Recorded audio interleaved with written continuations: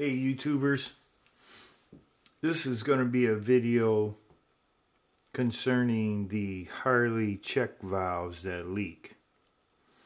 This valve right here is one I bought thinking mine was bad. At that time I didn't know how they were repaired.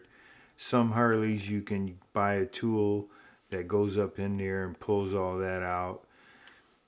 On my bike is a 2000 Road King, so you can manually take this apart like I did. So this video is to show you how to take these O-rings out of here. This check valve here is the one that came out of my bike. It's the pressure, high pressure valve. My tank has two on the bottom. One's a return, and it has a small hose on it, which the high pressure is a long 22-inch hose. I bought one, it looks like about 18 inches, thinking it was the right one, but it wasn't. So here's how this is put together. When you first walk up, you actually do not have to pull this part off, but I did. It's easy. It's got this snap ring around the bottom. Take that off. This comes off. I guess it's just a little easier to go down in there. That's not hard to take off. So around the edge first is a O-ring. And it just comes right out if you use a little small pick, you know. Then in the bottom you have this set up. It's a spring and a check valve and an O-ring that sits on top like that. So to get it out, you push down with a small screwdriver on this valve, which is inside like that,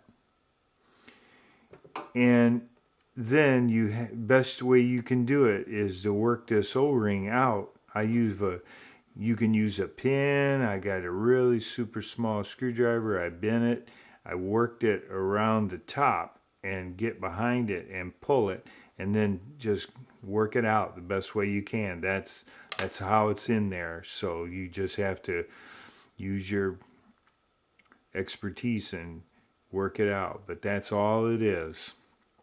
This one here is around the top of this, and this O-ring that sits just under these ball bearings. Also, you better watch these ball bearings. If they fall out, which mine did, they're right there. It'd be hard to find them. So make sure that you might want to put a piece of tape or something around those, or take them out, whatever you want. But you know, that's all it is to it. This little small one, which I'll be replacing too, it goes into the hose coming from the injector that snaps up in here. So I'm going to be replacing both of these O-rings, and that's all there really is to it. Harley wants to charge you $100–200 for everything, which this is really easy. I mean, once you get them O-rings out, they're not hard to get back in. So I hope that helps. And by the way, this is a 2000 Road King, so this valve,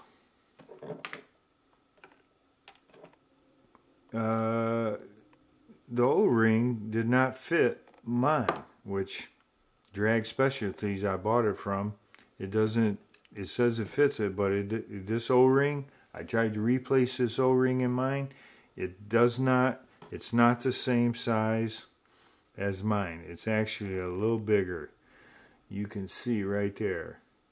It's a little bigger. So I'm waiting on O-rings so I can fix mine, but that's all there is to it with this. You don't need no special tool. At some of these Harleys, you have to have special tools to take these apart. Not on my bike. So if you got one that like mine, this video is for you. I mean, it's not the greatest video, but at least it shows how this comes apart. Okay, YouTubers.